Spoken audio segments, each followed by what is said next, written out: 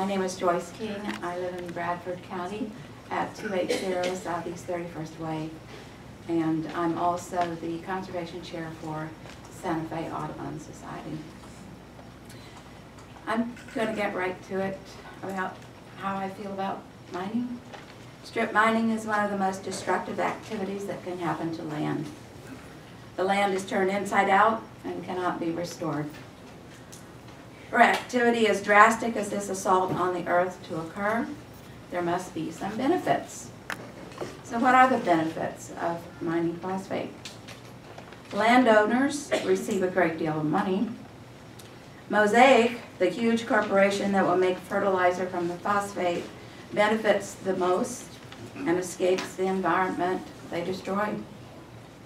Some local people will have jobs for a few years.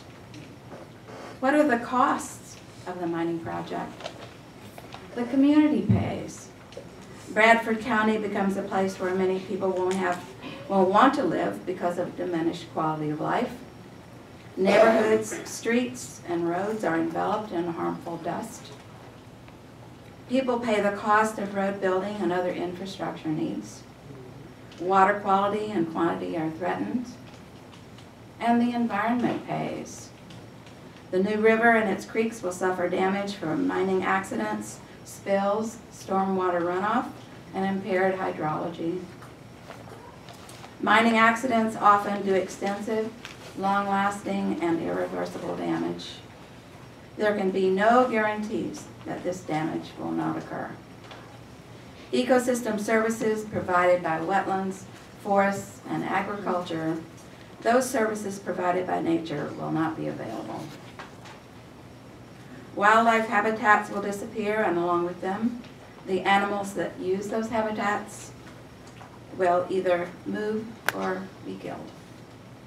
Reclamation of forested land means that though mature forests and wetlands were destroyed by the mining process, they will be replaced with very small trees that will take 100 years to grow into the size of those that were killed in the mining process.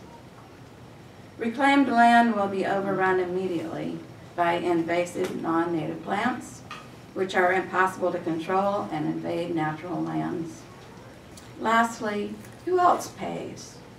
Well, I think the landowners and their grandchildren will pay.